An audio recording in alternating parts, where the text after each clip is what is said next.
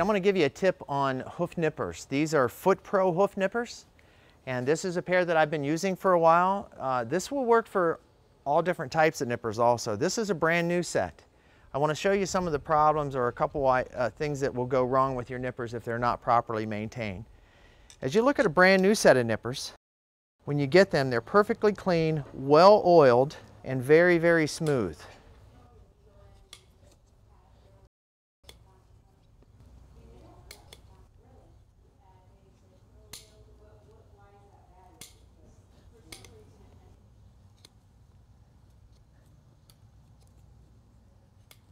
A perfect grind on there, perfectly straight, very thin, no dirt, no debris. The set that I've been using for about a year, as you can see, they're still in pretty good shape, but I've used them for a year.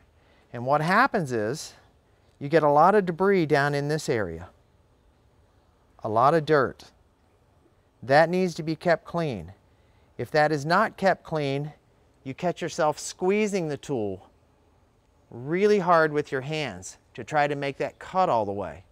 And it's not that the nipper is out of balance or needs to be sharpened, it's just that this foreign material that's in here keeps you from getting that closed.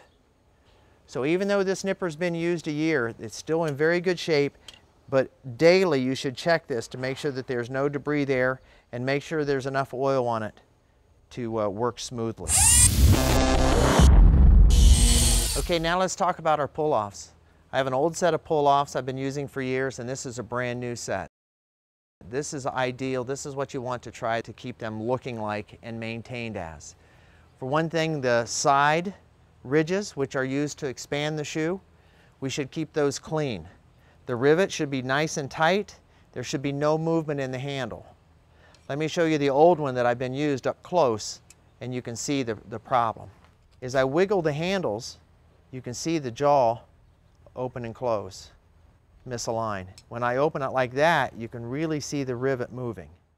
That rivet needs replaced.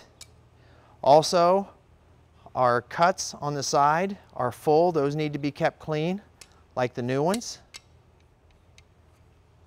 and well oiled, just like the new FootPros.